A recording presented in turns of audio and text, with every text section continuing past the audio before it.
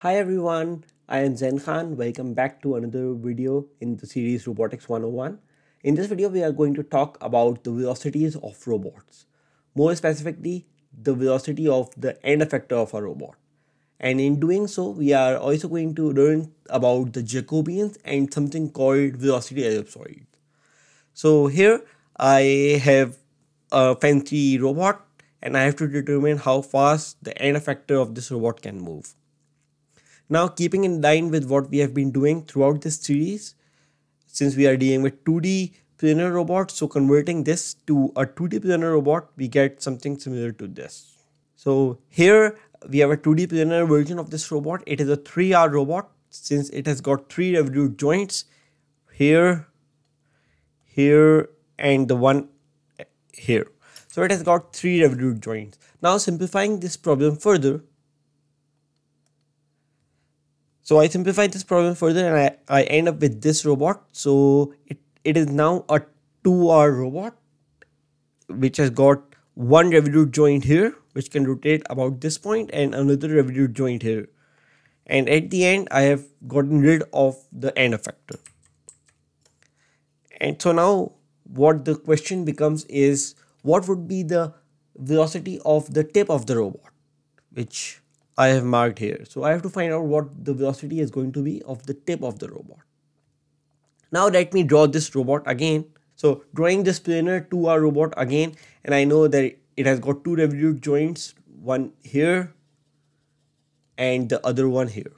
So it has got motors at these 2 joints. And now marking out the fixed frame. So this is my fixed frame right here. Theta 1 and theta 2 are my joint angles and A1 and A2 are my distance.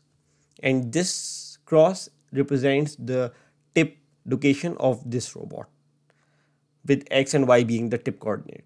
So the way I proceed with this is I do the forward kinematics of this first. So I've got these 3 homogeneous transforms. I can call this as my H1 homogeneous transform, this as my H2, and this as my H3 homogeneous transform, where I know that A1, this term right here is just this, which is cosine theta, sine theta, minus sine theta, and cosine theta. So this A of theta 1 is a 2x2 matrix and A of theta 2 is a 2x2 matrix too. And if I multiply these 3 homogeneous transforms, I get this, where this again is a 2x2 matrix similar to this one. And these 2 terms that I get right here, if you remember that these 2 terms represent the displacement of the final frame. So this, what these 2 terms represents are the tip location. So these 2 terms represents the tip location, with the first one being the top one being the X coordinate and the bottom one being the Y coordinate. If I go further, so I am examining the displacement term of this forward kinematics right here. So I've just extracted these 2 terms and written them in a slightly different form. So I've extracted A1 here, taken it out as common, and here I've taken out A2. And I've written theta 1, 2, which is the sum of theta 1 plus theta 2. Now in order to find out the velocity, all I need to do is I need to differentiate this. So differentiating this, I get the tip linear velocity, which is just x dot and y dot. And if I do the differentiation, I end up with this. And just remember that theta 1 and theta 2 both are functions of time. So when I take out the derivative of theta 1, I get theta 1 times theta 1 dot. So I end up with this. Now I just rewrite it another way as this. So what I have done is I have factored out theta 1 in this and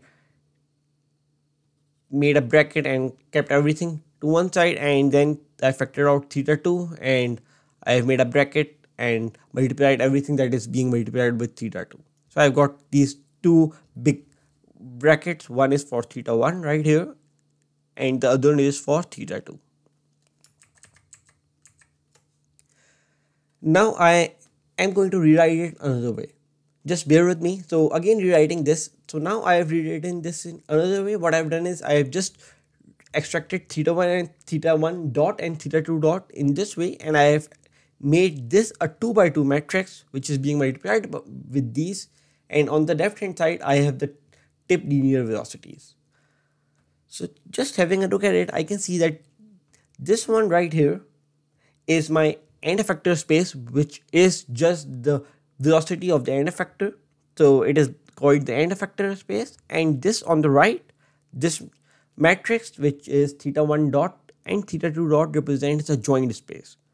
Since these represents the joint, and the x dot and y dot represents the end effector. This equation shows me, this equation right here, what this shows me that if you were to give me any joint angle velocity, so if you were to give me like theta 1 dot and theta 2 dot, I can simply multiply it with this 2 cross 2 matrix and I would get the tip velocity. In this matrix right here, which is the 2 cross 2 matrix, you can see that this 2 cross 2 matrix is dependent on two things.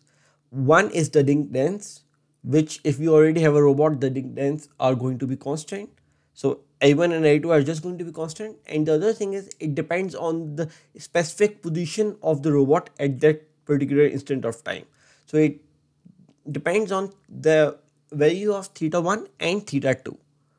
So if you were to change the configuration, that is the position of a robot, this matrix would change. Now there is a name given to this matrix and it is called the Jacobian. So this matrix right here, which in this case is a 2 cross 2 matrix, is called the Jacobian of a robot. And what it does is it just relates the joint space, which is this one, to the end effector space. Another way to say it is if I have the joint space here and I have the end effector space here, so the Jacobian maps the joint space to the end effector space. So if you were to give me any value of theta 1 dot and theta 2 dot, I am just going to multiply that value by the Jacobian and I would get the x dot and y dot value, so the velocities of the end effector. So that is what the Jacobian does. And if I just write this out compactly, I get this equation right here, which is a very important equation in robotics, which is x dot equals to j times theta dot, where x dot is a vector of my end effector velocity, j is the Jacobian, and theta dot is a vector of my joint angles. So let me just highlight this.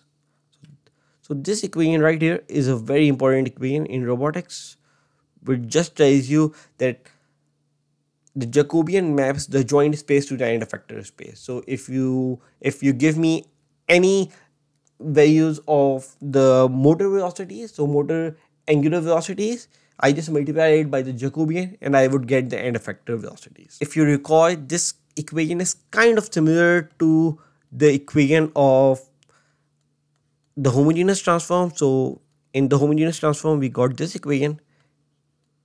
So this equation is kind of similar to the homogeneous transform equation. Not exactly similar, but kind of similar. And one thing to note is that whenever you are making use of this equation right here, you have to always make use of the angular velocities in radians, never in degrees. So just make a mental note that you have to always make use of angular velocities in radians, never in degrees. And in the next video, we are going to have a look at what this equation right here means. We are going to dissect this equation and we are going to learn what velocity ellipsoids are. So see you in the next video.